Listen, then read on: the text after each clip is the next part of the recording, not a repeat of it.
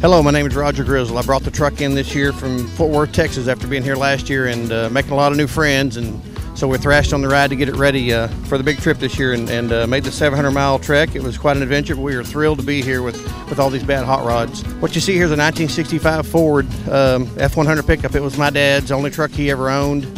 I inherited the truck back in 1997.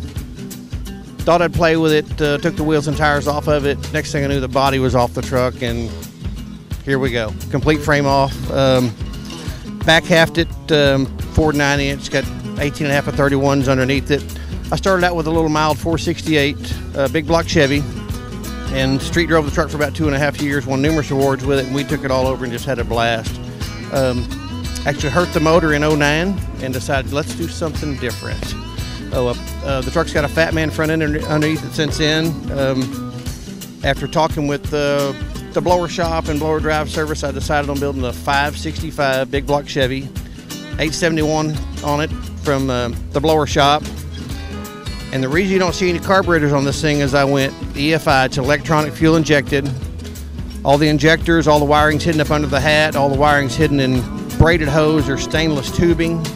Truck should make 1,000 to 1,200 horsepower on a mild tune-up. It does have full leather interior in it, a full roll cage. The bed tilts on linear actuators. We're just tickled to be here, and I'm thrilled with the way the truck's turned out. Of course, they're never finished, but it is what it is. The bad news is it's a Ford with a big block Chevy.